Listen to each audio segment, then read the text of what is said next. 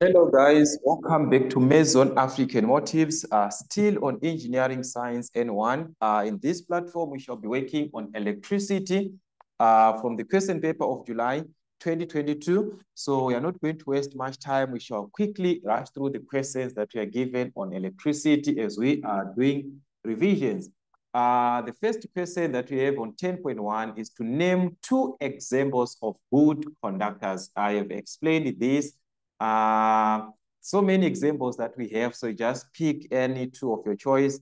So we can be working with metals such as copper. We can be working with gold. We can be working with zinc. We can be working with silver. So many that you can actually list, okay? So you just list any two of your choice, all right? So if you have got others, please list them on the comment section so that others, they can also benefit from your answers that you have. All right, 10.2, draw the IEC, that is IEC symbol, okay, of the following electrical components. 10.21, a switch. How do you draw a switch? So a switch, we have got something of this nature. All right, so this one is an open switch, all right? So we have got like this, that's an open switch, all right? Then a voltmeter. So a voltmeter, you're supposed to indicate with a V inside here to represent a voltmeter. If it is A, it's an ammeter. So this one with a V, it's a voltmeter. So sometimes they can draw these symbols and they ask you to name them, okay? This one was for you to draw, okay? 10.3, define potential difference. What is the potential difference? So we know that the potential difference, that is the energy difference between 2 points that tend to let electrical current flow. All right, so that is our potential difference. In this case, that is the energy difference. All right, so we've got the energy difference between 2 points. All right, between 2 points which tend between 2 points which tends or that tends to let electrical current, okay? To let electrical current flow. Electrical current flow. All right. So that is what you can give as your definition there. 10.4, when an electrical toaster is switched on, a current of 5.5 amps flows. So given a current that is 5.5 amps flows through it. The applied voltage is 220 volts. Calculate the resistance of the toaster. So remember that voltage is equivalent to current times resistance. So if we divide by current both sides, that means resistance is equal to voltage over current. That is the voltage 220 over the current, which is 5.5, okay? So if we divide properly, in this case, we are going to obtain 40. So this is 40 ohms. So that was the resistance of what? Of the toaster element. All right, so that was question 10.4. Let's check the other part of the question, which is now on 10.5. Calculate the total resistance of the following examples. For the first part, the resistors which are connected in series, 3 resistors, we've got 12, 6, 16, and 21. So remember, guys, in series, you add all the resistors. So the total resistance for 10.51 is going to be RT. We add R1 plus R2 plus R3. That is 12 plus 16, so for 12 plus 16 plus 21. Okay, so if we add it properly, we are going to obtain 49 ohms. So that is the total resistance. All right, 10.52, 3 resistors, value 22, 18, 31 in parallel. Okay, so these are 3 resistors.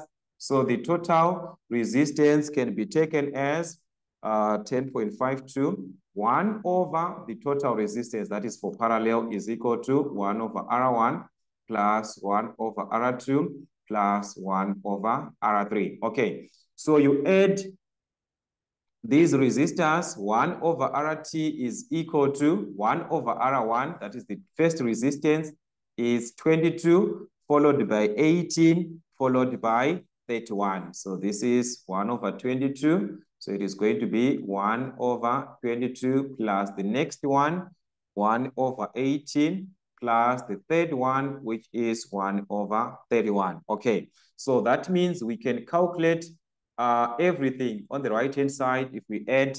All right, so I'm going to show you from the screen here. Let's just have our calculator. All right, so we are going to add everything. 1 over 22, all right, plus 1 over 18, plus 1 over 31. Okay, so this is 1 over 31 like this, which is going to be 409 over, that was over 3069. Okay, so that's 3069. So this is 1 over RT. For you to obtain RT, you divide by 1. So it's 1 over this. Also, here it's 1 over. So 1 over this fraction is the inverse of 1 over RT, which is RT. So RT is going to be 1 divided by that answer that you had on your calculator here. You just divide 1 divided by answer, which is 3069 over 409. And as a decimal, that's 7,504. Okay, 6 is going to change this 3 into 4. So that's 7,504 ohms. All right, so that is how you calculate the total resistance if you are given a parallel combination. All right, so that was question 10.52. 10.6, name 3 factors that influence the resistance of a conductor. All right, I talked about this, guys. Whenever you're dealing with the resistance of a conductor, you take these values or these conditions from the formula for resistance of a conductor. Remember that the resistance of a conductor is taken from rho L over area, where this is resistivity, showing the type of material. So resistivity, that is the type of material that you are using. All right. The L is for the length of the conductor. So we are dealing with the length of the conductor in this case. All right. The A is for the area, which is the cross-sectional area. So from this formula, we've got three answers that we can have: the type of material, the length, and the area. Then the last one is an effect, which is an ambient physical factor, that is temperature. All right, so here we are going to have temperature. So any 3, because the question is name 3 factors, okay? 10.7, temperature is an effect on materials, yes? What effect will the increase or the rise in temperature have on an alloy such as a brass, okay? So if you are given an alloy such as a brass, temperature has no effect on the resistance of an alloy such as brass, okay? So there is no effect at all if you are dealing with a brass. So here there is no effect, all right? 10.8, what factors influence the resistivity of a conductor if the temperature stays constant? What factors? Take note, guys. We are back to the same thing. Resistivity was taken from this part here. Remember, I said resistance is equal to rho L over area. So which factors now affect this resistivity if temperature remains constant? So definitely, we are talking about the type of material, the length, and the cross-sectional area. Okay, so these are the factors which are going to affect. So we talk about the type of material, the length, and the area, because the temperature is constant, all right? So these are the 3 factors that you can have. 10.9, we are given the following is printed on an electrical lamp, okay? So on the lamp, it's printed 100 watts, which is the power, 220 volts, which is the voltage. Calculate the current. So take note, we have got power and voltage, and we know that power is given as, if you have got voltage and current, that is voltage times current. So since you want to find the current, you can divide by voltage, so that you can find power over voltage, which gives you the current. And we are given the power, in this case, it's 100 over the voltage, which is 220. All right, so that is what you're going to have. If you divide, you're going to obtain 0.45523 decimal places. Okay, 10.92, we are now asked to calculate the energy consumed, okay, if the lamp is switched on for 16 minutes. So the energy, which is Q, remember that Q is given on your formula sheet as Q is equivalent to power times time, which is VI times time or I squared R times. So it depends if you have got the power, like in this case already, we have got the power here. So we're just going to take this power as it is. So that is going to be 100 watts times the time, which is measured in seconds. Take note. So this is 16 minutes. You must convert to second. And we know that in a minute, we've got 60 seconds. So to convert 16 minutes to seconds, you multiply by 60. So that's 16 times 60 like this, all right? So if you combine everything, we are going to have 96,000 in this case, which is measured in joules. So you can leave your answer in joules like that, or you can convert to kilojoules.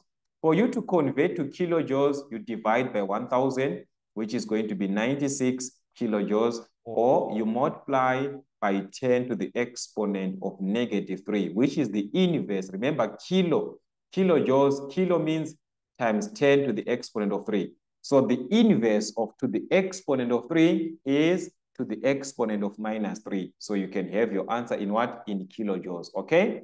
On 10.10, define the Fleming's right-hand rule to determine the direction of the magnetic field around a solenoid, okay? How do you state or how do you describe the Fleming's right-hand rule, okay? So this is the description that I have got for you guys. You're going to work with this description as needed in your syllabus, okay? Grasp the coil in the right hand with the fingers pointing in the direction of the convectional current. Your extended thumb will point in the direction of the North Pole of the magnetic field. All right, so that is Fleming's what? The right-hand rule. So that is one that you are required to give as an explanation as required in your syllabus, guys. So just 2 marks for that. So please just revise as much as you can your theory. So that's what you had, guys, on electricity from Maison African Motives, Engineering Science N1, till we meet again.